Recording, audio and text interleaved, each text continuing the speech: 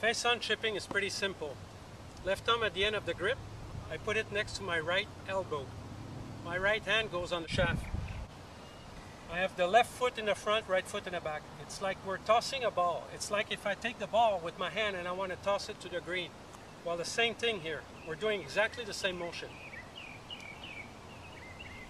We don't generate power on this. It's nice to be precise. We go straight back, straight forward. So here we go.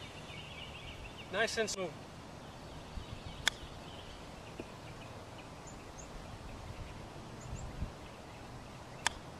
All right, side view.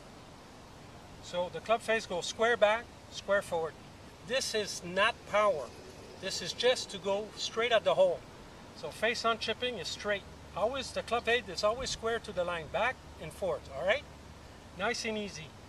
Ball is set up with my left toe in the front. Look at my knees, it's gonna bend forward so I have a little bit of motion. Nice and smooth.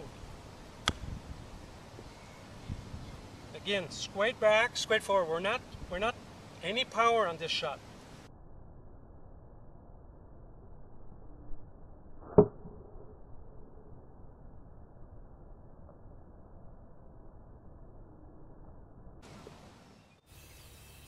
All right, here we are about 17 yards from the hole.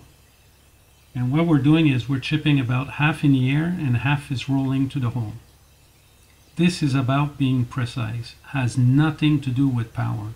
If you need power to reach the hole with the chipping club, you have the wrong club in your hands. So we take a smooth backstroke, we accelerate, but we do not generate power. It's all about being precise. So when you will receive the chipping club, I would suggest you to get yourself a nice lie, set yourself 5-10 feet away from the green, and just practice so you could get the feel of the motion of chipping with your hand like you're tossing a ball. This here is all about being precise, nothing to do with power.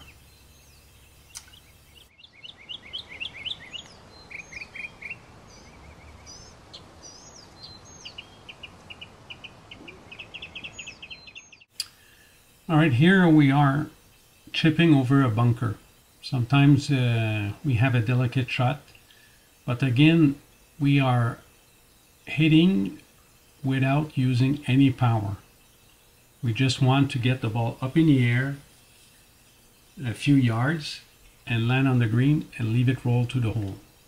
It's all about being precise with our shot. So if you look at the stroke, you will notice that I have absolutely no power. It's nice and smooth.